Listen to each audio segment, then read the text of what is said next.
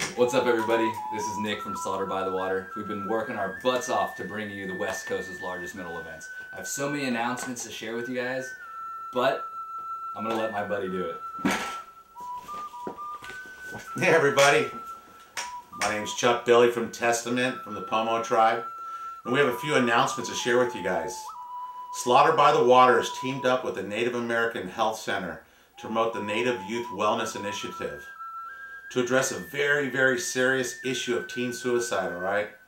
We're also pleased to announce Rock the Bike will be providing a pedal-powered stage to promote clean energy and togetherness. So show up and put the pedal to the metal. The Rock the Bike stage is free to the public on the pier of the USS Hornet. And all we ask is that you bring a donation of a blanket, okay? Just a blanket to donate to the Whole Heart Native Warmth Project.